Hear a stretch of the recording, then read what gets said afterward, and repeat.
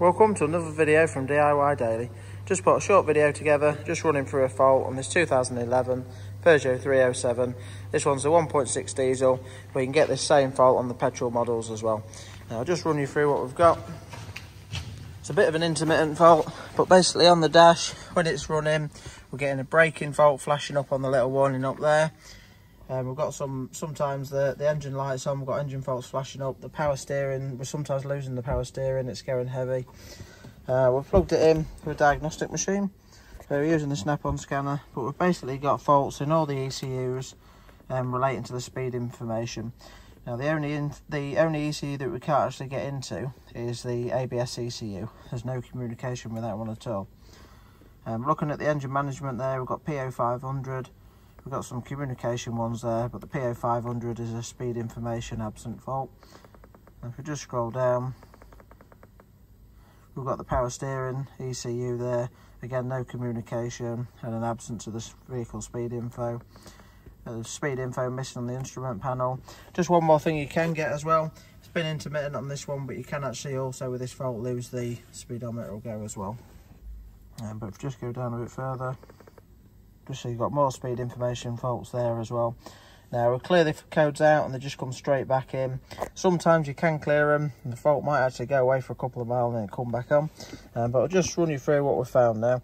Just before we get into it as well, if you haven't already subscribed to the channel, just click on the red subscribe button below to make sure you don't miss out on any future content. Now, I just thought I'd put this video together just see if it helps someone, save them a bit of time.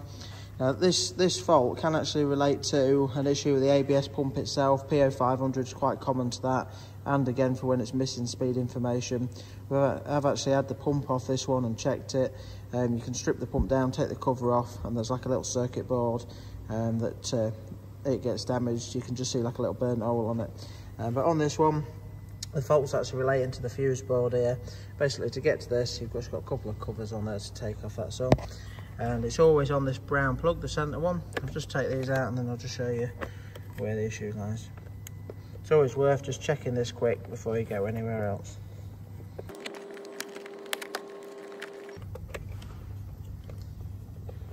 You can just see on the underneath of the brown plug, just towards this side there, and see how badly corroded that is there. And actually in that hole there is actually a pin from the fuse board that's snapped off and rotted in it altogether.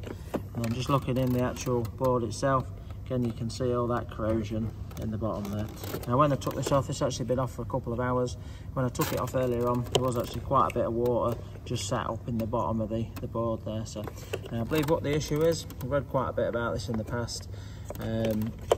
This is probably going to be the issue that you've got with yours if it's like this, but one of these wires actually runs for the screen washer pump, and the pump fails and the water actually tracks through the wire and into the board there, so you will actually need to replace the screen washer pump as well, or you will actually stop the problem. But the best way to deal with it is you obviously can get a new board, but you do need a new connector as well. So normally when we do these, we just get a second-hand board and just match it up from the number off there, and you can, if you're lucky, you can get a board with a connector on it.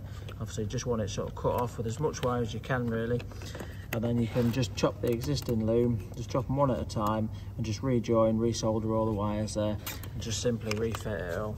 That's probably about the cheapest way to fix it. So yeah, I've had the issue a few times now, but it doesn't always relate to the issues that this one's having. Obviously, depending on what pins it's ride out, you can have all sorts of different problems. So it's always worth for a quick check, just taking the cover off, taking that off. If you have a look and you see it's corroded in there, it's quite obvious that you're going to have a bit of an issue. So yeah, hope you liked the video. If you did, give it a quick thumbs up and subscribe to the channel. Thanks for watching, and we'll see you next time.